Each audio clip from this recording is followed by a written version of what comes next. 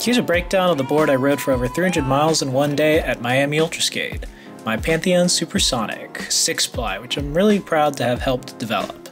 So I brought this back, and here we go. Let's get a rundown on the Supersonic. It's a 6-ply, which means it's super flexy, which I love because it absorbs bumps and it feels super lively pumping, but it might be a little too light for other people, but they have multiple flexes.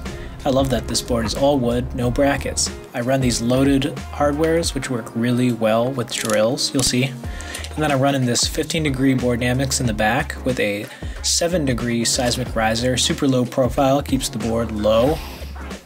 That in conjunction with a 90A fatcone riptide and a precision top hat washer, which makes it a little bit preloaded and livelier in the middle.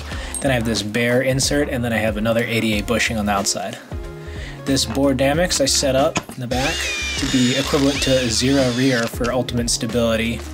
And then I have a 40-degree in the front, which ends up being more like 55, and I adjust it with this 3mm seismic riser. The bushings are about the same as the other setup, but a little lighter. So I got that little bit livelier front now, and that's about it. I got to slap on these 100mm 76A boa constrictor pros and those 6-ball seismic tektons, which roll super smoothly.